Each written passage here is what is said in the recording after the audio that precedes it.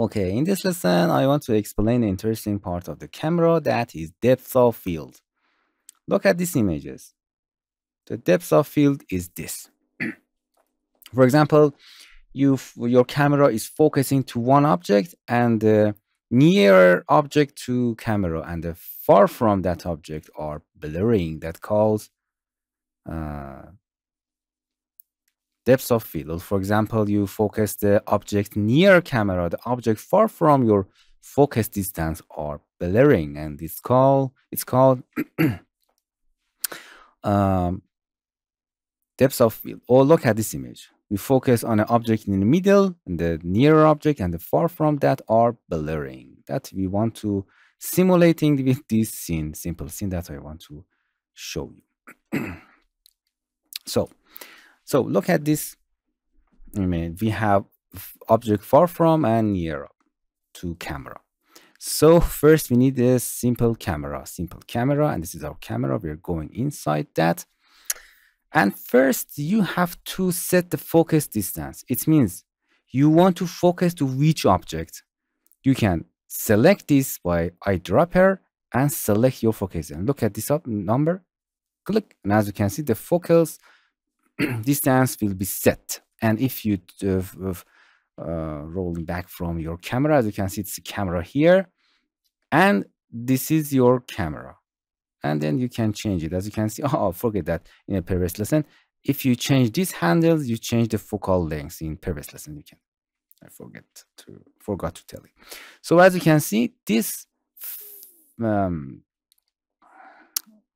box is the face of this box is your focus distance, and this handle is changing the focus distance, as you can see. Or you can drop the focus object that you, for example, this red object, click and drag, or with eyedropper here, you can set the object, exact object, always set to that object. And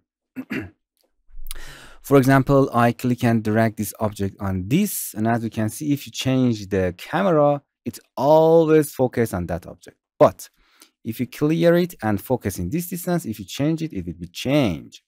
So if you want to focus in object, always focus at object, you can with eyedropper select an object, but you can set a distance. But I prefer to set a distance because I want to change it.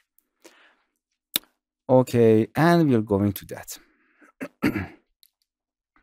So we have two ways to activating the focus depth of field.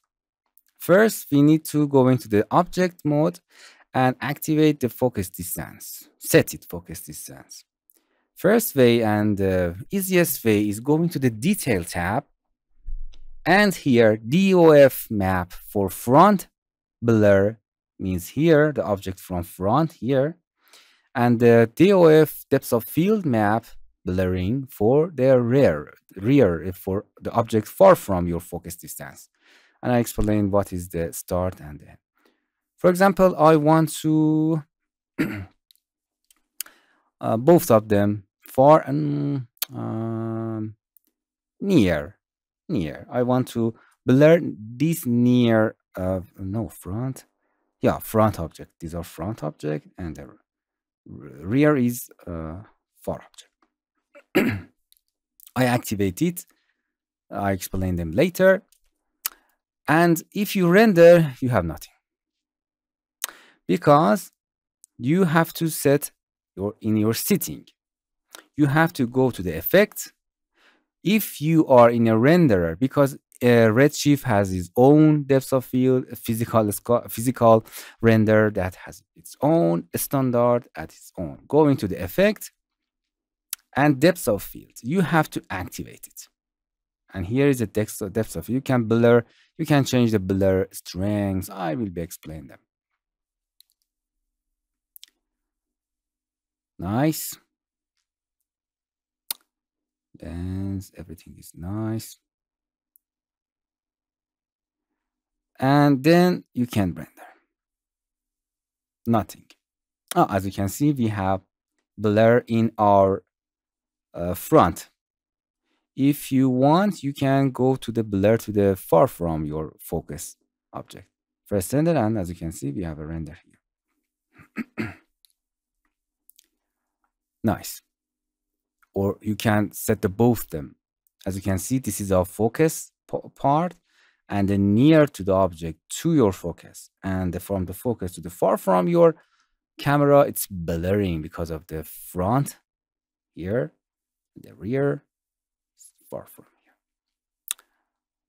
Okay, and then I talk about the start. Look at this. You understand better here. For example, this is our camera and it's our line of camera. DOF, this is our focus. This is our focus. I want to focus in this part. And I want to blurring far from or the focus distance and near to the camera.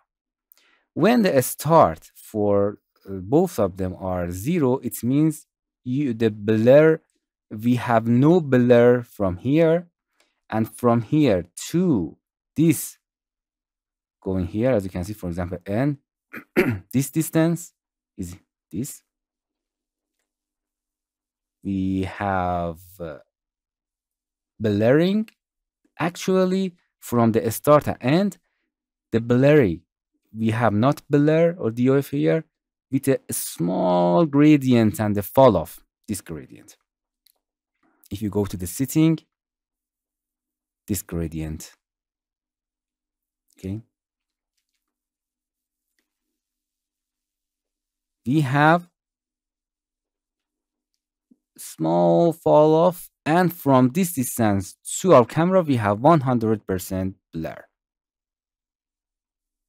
And from this focus distance to this end, we are with a gradient, with the small fall off, we are going from 0% of blur to 100% of blur. And from this distance to the far from, we have 100%. Start and end actually changing the fall off distance. It's better to say it's fall off. Or in this image, you can see it's better here.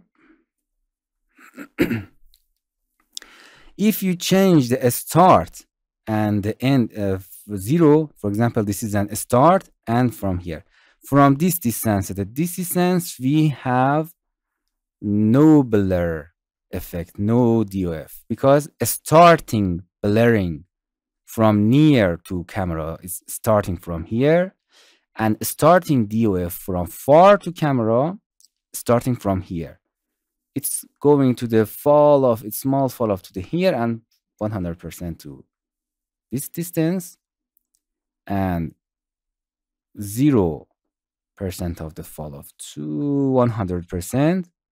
We have a small fall off here, and from that point, that is the end, to the camera, we have 100%. So when you change the start, in this gap, we have no blur. So be careful of the start and end. That's it. So in this way, we have a very simple way to our